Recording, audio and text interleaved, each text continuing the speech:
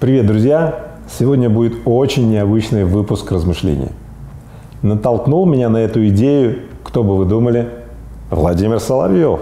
Он целые 10 минут посвятил в своем прямом эфире мне. Правда, необычное явление. Давайте послушаем, о чем он говорит. Выступления разных людей с большим интересом. Есть такой человек, он там миллионер или миллиардер, хорошо образован, должен быть. И, неплохо. Судя по всему, с таким бешеным самомнением, то есть уровень самовлюбленности его восхищает. Это господин Рыбаков. И вот он такие слова. Да. Видите, да? То есть я не слушал весь его 7-часовой выпуск, но 10 минут, которые Владимир Соловьев мне посвятил, я, конечно, с большим удовольствием прослушал. Там про все. Про 90-е годы, про компрадорскую буржуазию, про любовь к родине. Там вообще, говорю, есть очень много. Вы, если хотите, лучше сами посмотрите, ладно? А я сейчас хотел бы поговорить о главном. Вот у меня ощущение, что сегодня нам всем предлагается жить в мире радикальных, крайних позиций. Ты должен выбрать, ты за кого? За белых или за черных? Никакие другие позиции не идут в расчет. Если ты не то или не другое, тебя нет. Такая дискуссия не имеет никакого смысла для улучшения нашей жизни, там, не знаю, семей, там, да, а имеет только один смысл – показать другому, что он не прав. И когда так, то набор твоих инструментов – это оскорблять, унижать твоего оппонента, херами друг друга крыть, переходить к угрозам, ну и потом, может быть, даже воплощать их. Мы становимся заложниками подобного стиля. Помните этот знаменитый баттл Гнойного и Оксимирона?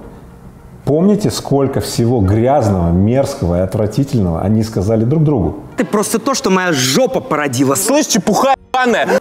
Но мы же не живем внутри шоу. А нам предлагают занять крайние позиции и поливать друг друга грязью. Поначалу может выглядеть как-то вот безобидно, такая словесная дуэль. Но потом слова становятся все более колючие, все более уничижающие.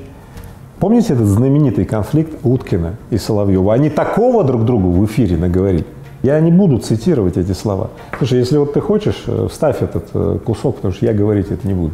Соловьиный помет, вечерний мудозвон. Смотри у меня и озирайся по сторонам.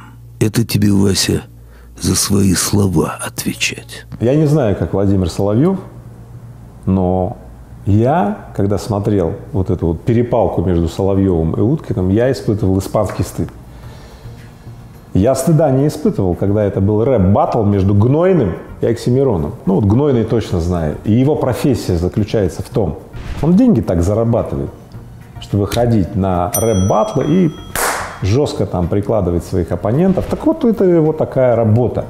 Все, что может произвести таким образом Гнойный, это создать клевое шоу. Но это все про шоу. И это все про людей, которые таким образом деньги зарабатывают, устраивая шоу. В случае, если мы обустраиваем мир к лучшему, бизнес делаем, общественную организацию, дом, двор, город, страну улучшаем, то радикальные точки, радикальные позиции, борьба мнений, столкновения, обзывание, мордобитие там и так далее, ну, это разрушение. Таким образом невозможно ничего улучшить или изменить.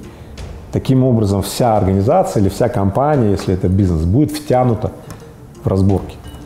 Ну, вы же знаете, есть даже целые организации, где корпоративная культура заключается в том, что кто лучше подставит другого перед руководством. Чем кончаются такие организации? Ну, либо они прозябают, либо исчезают. Ну, либо руководитель все-таки этой организации устраняет этого орка, который является причиной этих всех вот катавасий.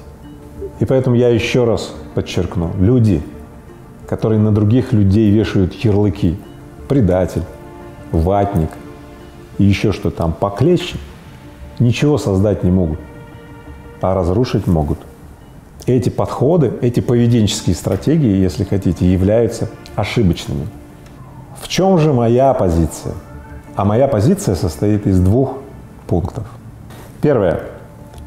Искать не отличие, что нас разъединяет, а искать общность. что нас объединяет. Замысливая сделать какую-то великую, большую цель, например, как Илон Маск или Джек Ма. Вот Илон Маск провозглашает, на первый взгляд, бредовые идеи, там, покорения Марса и так далее. А посмотрите, сколько людей объединяется теперь вокруг Илона Маска, и они увлеченно заняты этим делом. Ракеты запускают, какие-то падают, какие-то летят. Но какая феноменальная динамика. Да? Илон Маск занят поиском общности. Какая идея увлечет значимое количество людей, которые начнут строить ракеты и в результате полетят на Марс? Джек Ма тоже занят поиском общности. Он часто говорит о том, что он ничего делать не умеет, кроме одного. Может соединить в одну команду людей, которые без него никогда бы не работали. На основе чего? На основе нахождения того, что этих людей могло бы объединить. Второе. Найдя общность, найдя то, что может людей объединить, немедленно построить гигантский замысел. Замысел может быть любой, но он должен быть гигантский, чтобы привести к мобилизующим последствиям нашего общества, нашей страны. Всего два принципа, всего два подхода. И эти оба принципа недостижимы, если мы коммуницируем и дискутируем в режиме радикального рэп-баттла. Есть ли у меня план? Мистер Фикс. Да, конечно, у меня есть план. Мой план или мой замысел, да, объединяясь на то общее, на то одинаковое, на то похожее, что у всех у нас есть, любовь к своей стране.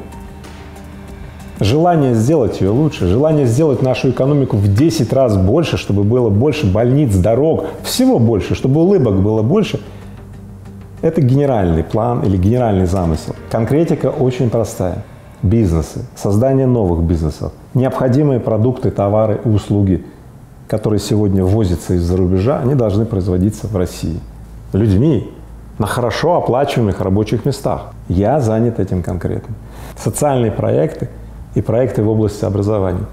Мы действительно должны построить новые школы и сады. Чем я и занят.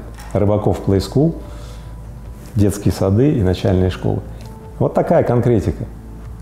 Я таким образом люблю свою родину. Друзья мои, мы не на рэп-баттле, и все очень серьезно. Это наша с вами жизнь. Будущее не наступает. Оно никогда не наступает. Мы всегда его делаем вот этими вот нашими с вами руками. Вот как сделаем, вот так и будет. Поэтому я прошу вас написать мне, что вы об этом всем думаете. Я прочитаю большинство ваших сообщений. Я готов слышать каждого, вне зависимости от вероисповеданий там, и так далее. Вот я вообще считаю, что важно не только слушать и смотреть, а важно слышать и видеть. Для того, чтобы делать не только вещи, которые дают нам возможность выживать, но и вещи, которые дают нам возможность процветать. Для того, чтобы делать вместе вещи, которые позволяют нам сделать великое переустройство нашей любимой Родины. Каждый из нас может многое, а вместе мы можем все.